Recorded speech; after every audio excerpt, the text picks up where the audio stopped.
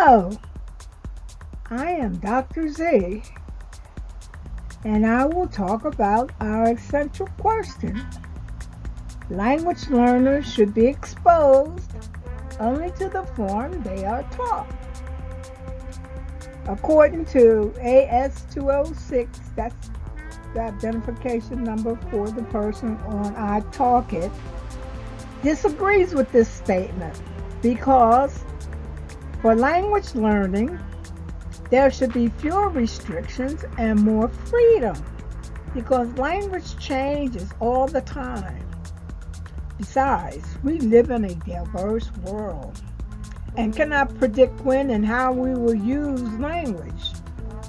Although language learners need to learn language forms, they should be able to use it in a flexible way, according to the situation they might face.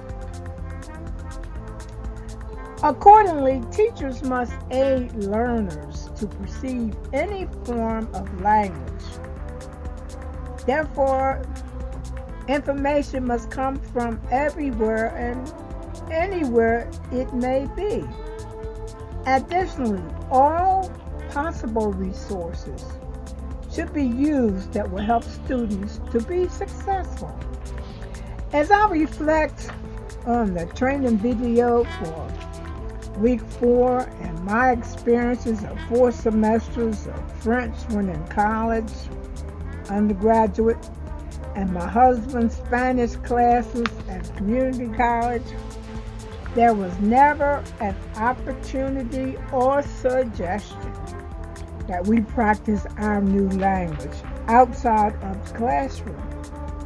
We learned the vocabulary, we listened to the language tapes in the library, and some greetings in the classroom. Neither my husband nor I became successful with the French and Spanish languages. Today, I am a substitute teacher in some middle and high schools in Delaware, and I am amazed when some students will help me to say a word or learn a word related to what might be happening in the class, especially in Spanish. Furthermore, I am amazed that the website World Language Corner did not have English as a language, although it had the major foreign languages as listed when one joins the site.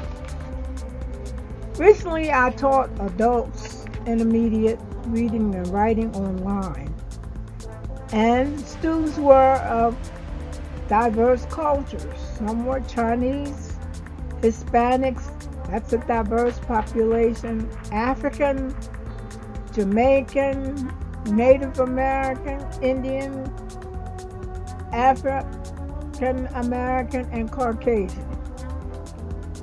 Generally, the Chinese students were professionals. For example, they were teachers in China, but needed to become fluent in reading and writing American English to get a teaching position.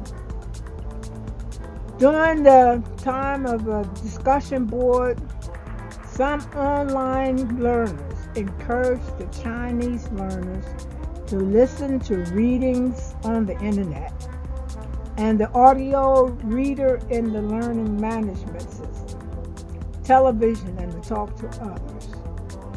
Cultural pride can affect a learner, and this was an issue for the Chinese student. It is probable that a student exchange would have helped these students.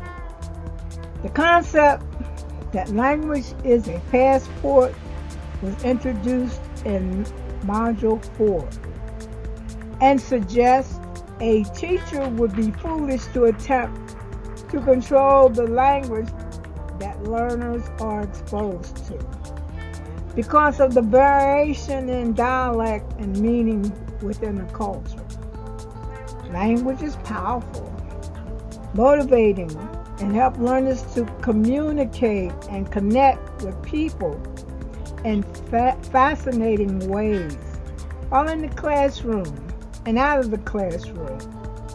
The learner should be free to learn the many aspects of language.